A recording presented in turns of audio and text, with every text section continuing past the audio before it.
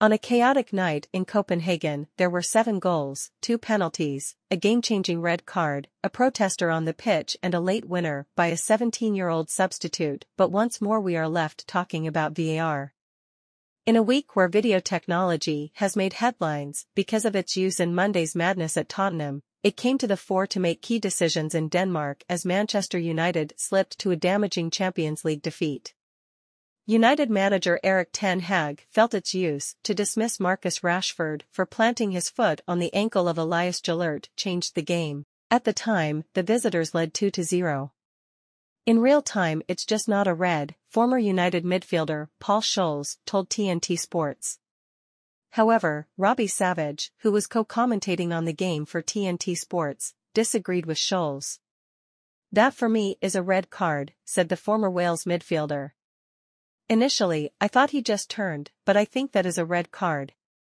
When you see it from that other angle, he has gone to protect the ball, and by doing that he has stamped on his shin and that is 100% a red card." Referee Donatas Rumsas would be called to the pitch side monitor twice more in the game, to award a penalty to each side for handball, both described as soft by Scholes' ex-United teammate and colleague in the TNT studio, Owen Hargreaves.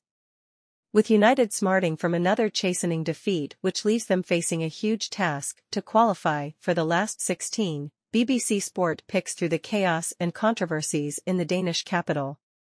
Rasmus Højlund's 2 close-range finishes in a period of purpose and precision had the visitors in complete control. Then, with 42 minutes on the clock, the referee was alerted to Rashford's indiscretion, the planting of his foot on Jalert's ankle in what appeared to be a mistimed attempt to shield the ball. A review and red card followed. "I think first we played very good until the red card. The red card changed everything. Then it becomes a different game," said Ten Hag. "It is a harsh decision, he was going for the ball." The review was over, then he went up to the screen. "I think the referee was not sure." Pundit Hargreaves was more forthright when asked if it was a red. "Not in a million years," he said. "Marcus is just trying to put his leg out to protect the ball. When you see a still picture, it looks horrendous, but in real time he's not trying to foul him. It's not malicious, it's just a foul, it's just clumsy. They have to stop re-refereeing these games like that because it's ruining it. That's where the game changed." Scholes added, "It's understanding what Rashford is trying to do. He's accidentally stood on his leg. He's thinking he's planting his leg down and protecting the ball. It's not a nasty challenge and totally accidental." This is where the referee's understanding of the game has to come into question. Marcus Rashford is sent off in Copenhagen. Rashford was given only his second red card in 374 Manchester United appearances. Paying the penalty. Ten Hag was also adamant the 2 goals conceded by his side to level the game before the break should not have counted, with VAR again involved. "We concede 2 goals that shouldn't count," he said. "The first is offside, there is a player in front of Andre Onana. The second, the penalty, what can you do about that? We have to deal with many decisions against us in other games. That's how it is. But the season is long. At one point it will turn in our favor." The first goal Ten Hag refers to was scored by Mohamed El-Yunusi, with Elias Akuri, the man the United boss believed was obstructing the view of goalkeeper Andre Onana while in an offside position.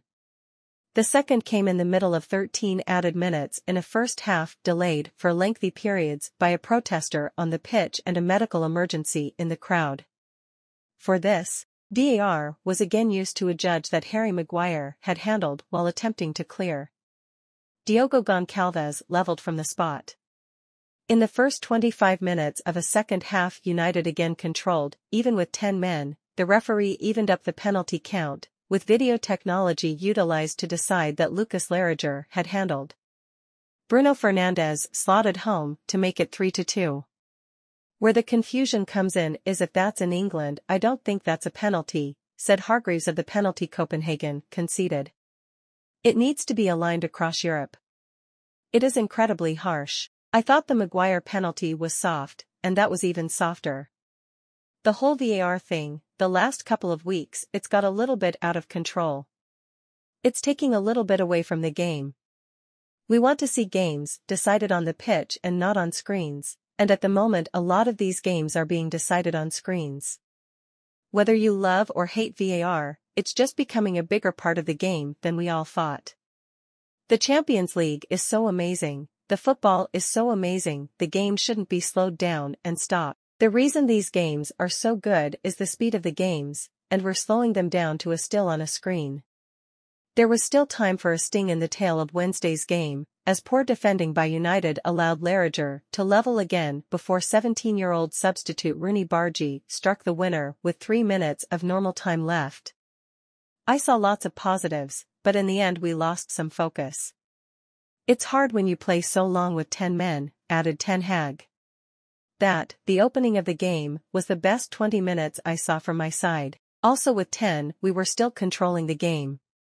It's very disappointing. We fought so hard, played so good. Still we don't have 1 point. What United have in total is 3 points in Group A, 1 fewer than Copenhagen and Galatasaray. They next travel to Turkey to face Galatasaray, before a final home game with already qualified